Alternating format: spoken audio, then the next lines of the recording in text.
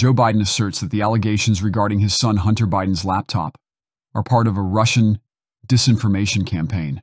Talking about race right now, and I do want to stay on the issue of race. President Trump, and I have to respond to that. Please, because look, very quickly. there are 50 former national intelligence folks who said that what he's accusing me of is a Russian plan.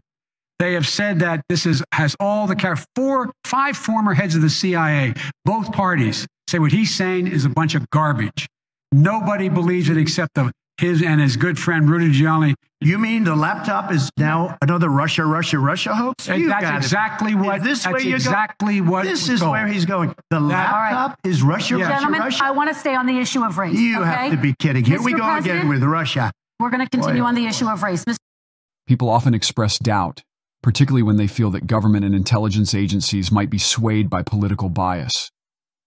The notion that Hunter Biden's laptop is a fabrication by Russian operatives, backed by intelligence authorities, raises questions about whether these institutions are politically motivated and consistently trustworthy.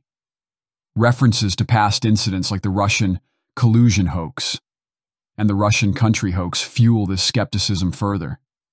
Many see this as an example of misinformation or politically driven actions by government officials aimed at discrediting the Biden administration.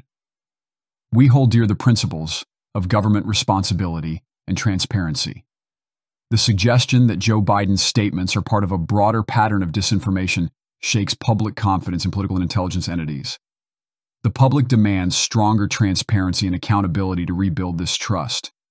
Doubt over the intelligence agency's claims about Hunter Biden's laptop seeks evidence-based responsibility rather than blind acceptance of the claims.